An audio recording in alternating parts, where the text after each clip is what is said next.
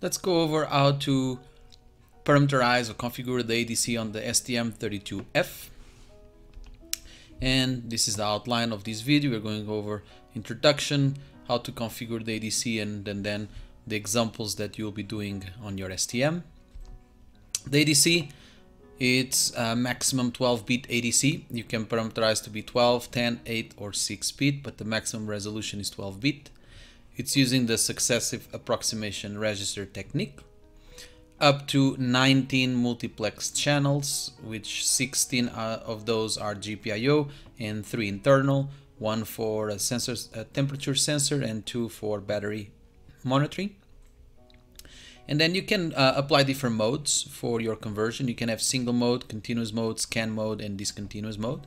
We're going to focus on these first two, single mode and continuous mode.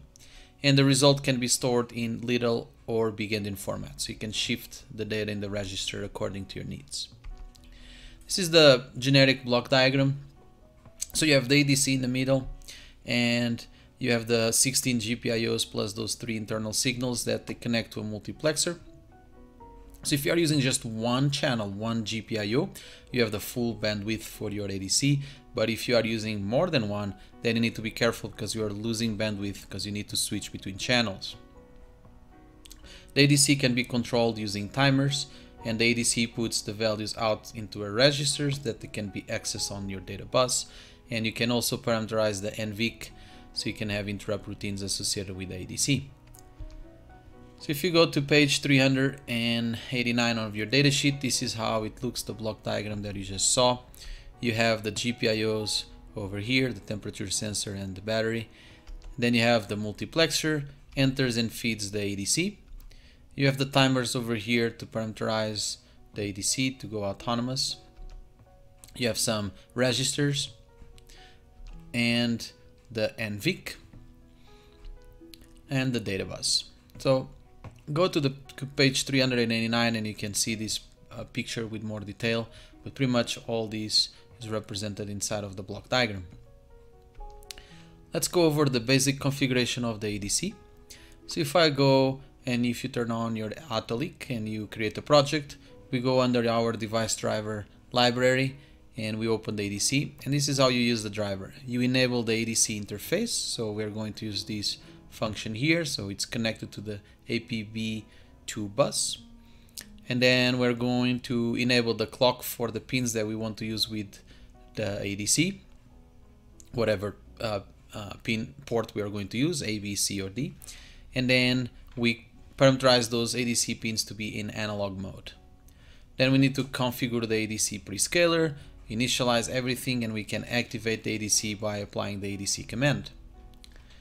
Another thing that we need to do is to actually do these channels. So we pick the pin, but then we need to use this regular channel config to tell which channel are we redirecting our pin on our multiplexer. Alright, examples. The pooling method. Pooling method, we are going to set up our ADC in single mode. Our int main looks like this. There are no interrupt routines associated with your code. You're going to parameterize the ADC, and then you are responsible to do the starting of the conversion, acquiring the data, show the data, and then you repeat this loop. Easy. And if you don't have anything else going on in your microprocessor, that's probably the easiest way to have the ADC running. This is inside of the ADC config. What you have is you have the structures to parameterize the GPIO and the ADC. You enable the clock for port B, because that's what I'm going to use. I'm going to use port B, PB1 on channel 9. And I'm setting up in analog, pin number 1, no pull up. And then I enable the clock for the ADC, which is under APB2. And I parameterize the ADC, so I put in single mode, so I disable the continuous mode. The data line, I'm shifting everything to the right. Disable the external tree configuration, number of conversions just 1, the resolution 12 bits, and I pass that to the structure, and I enable my ADC. And then I do this last step where I say like pin number 1 is attached to channel number 9. If we go over our main code, So we just saw what was inside of this ADC config. Then we go while one, and I'm just putting here a function, but I could have this code inside of this over here instead of a function. But we start our conversion. So we say software start conversion on ADC1, and then we wait here until the conversion is done. Once it's done, I'm returning the value of that conversion. Returns the value, kind of formatting to a string, and I'm also converting to a voltage. So careful with the sprintf. It can be a heavy function to use. Just be aware that when you use this type of functions to convert things to string in a microprocessor or in this type of programming, can be a little bit can consume a lot of time. So careful with that. Let's go over the interrupt method. The interrupt method works the following. We have our main, we parameterize the ADC, we start the conversion just the first time, and then we stay on the while loop showing the data. Whenever the interrupt routine happens on your ADC, I acquire the data, but in this case, the next start conversion is done automatically by ADC. So I'm using the ADC in continuous mode. The way that I have for the main and the ADC to communicate is using a volatile variable, in this case the ADC value, so they can change information between both of them. So let's see the code really quick. It doesn't change much on your ADC. It's pretty much the same code that you saw previously. The only difference is now that I'm setting up the continuous mode to enable instead of disable. The minute that I do this start conversion is done automatically.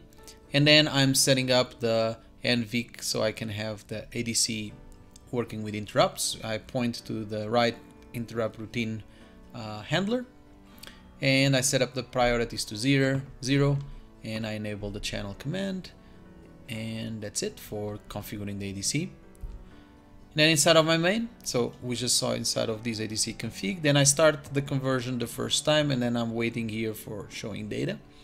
And inside of your ADC, what's going to do is going to acquire the data, send it to the ADC, to that volatile, comes out, and again the ADC is responsible to start the conversion again. Let's see the last method, the timer method. So the timer, what's going to do, we're going back to single mode, but now we are responsible for the sampling rate. We have a timer that is going to work at the sampling rate that we want to acquire the data. So we parameterize the ADC, we configure the timer, and the while one shows the data. The ADC still works with an interrupt routine. The communication between these is still done with a volatile variable, but now I have my timer setting up the start of the conversion. So if I look at the code, configuring the ADC is pretty much the same code. The only difference is that I go back and I disable the continuous mode, so it's in single mode. Timer, you are familiar with parameterizing the timer. You can change here the sampling or the sampling rate or the timing, refreshing time of your timer. In this case, sampling rate is set to 100 milliseconds, which if I do the inverse, 10 Hertz. Nyquist tells you that you should be sampling it at least twice. So my maximum frequency that I can put on my channel is 5 Hertz. But we can change these. It's a matter of just changing these variables so I can have the desired sampling rate. Inside of my main, I'm initializing the GPIOs, configuring the timer and the ADC config, what you just saw. And then here I just show the data inside of my ADC. Nothing changes. I'm acquiring the data, sending to the ADC, and the volatile is the way that they have for these two variables to update properly. Inside of my timer, I start the conversion whenever the timer expires. It goes here, starts the conversion, and everything should work fine. So on Canvas, I'm providing the code of these three methods. You should either try for yourself first and then look at the solutions, or if you feel overwhelmed, just upload the code and play around with some parameters and see how it works.